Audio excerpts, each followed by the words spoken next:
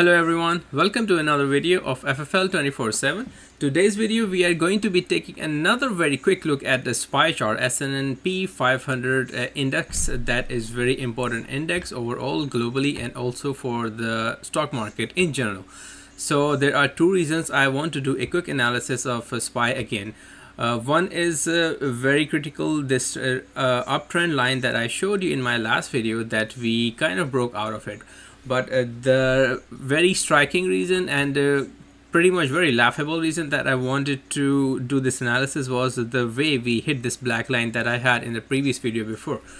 So if you, I will put a screenshot for reference. If you refer my previous video that we did the analysis on Sunday night before the week open for the stock market, we were expecting to get this number hit around the 420 area. Why? Because they're just playing games with us. As you guys can clearly see in the screenshot that I showed you, we were around here in this area. We just hit this trend line and we bounced back above it. So these three last candles, we did not even have those. So we predicted that to scare people out, they would hit this number 420. There was a possibility that we discussed in the last video and they eventually did it. So this is like very shocking. At this point it's almost looking like they're playing jokes on us pretty much. Why? Because they can just do it. So again, so there are two reasons that I am still kind of bullish. One is because they hit a very weird number, 420. It's almost like they are leaving all the big institutions, all the big guys, all the whatever you guys want to call them, they are maybe leaving hints for each other in the charts, right?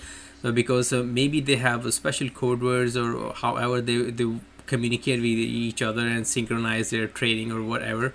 So these are very critical points, the way they leave hints and for each other in the charts.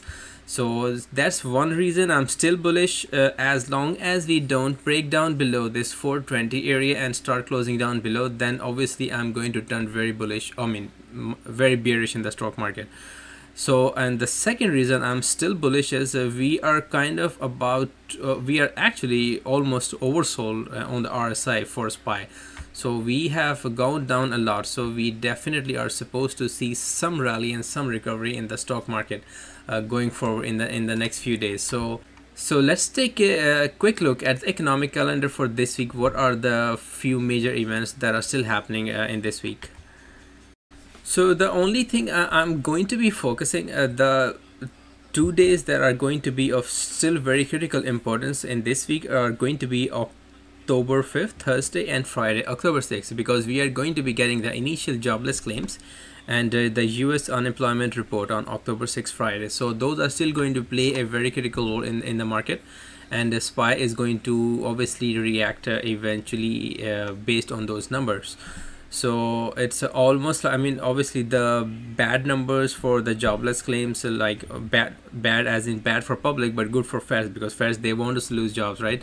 So that's how they are predicting that they're going to bring down inflation. If people lose jobs, they will be spending less.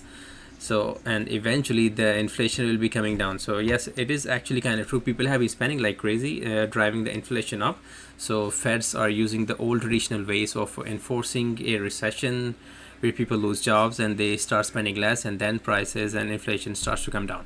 So that's eventually their ultimate goal that they are focusing on. And so yeah, that's pretty much it. October 5th, Thursday and Friday, we are going to be paying very close attention to those numbers, and SPY will react accordingly. So again, the level that we want to be watching for next few days is going to be again this 420 level. If we close below this level, then the next major support that I am seeing is going to be this black line around the 392 area.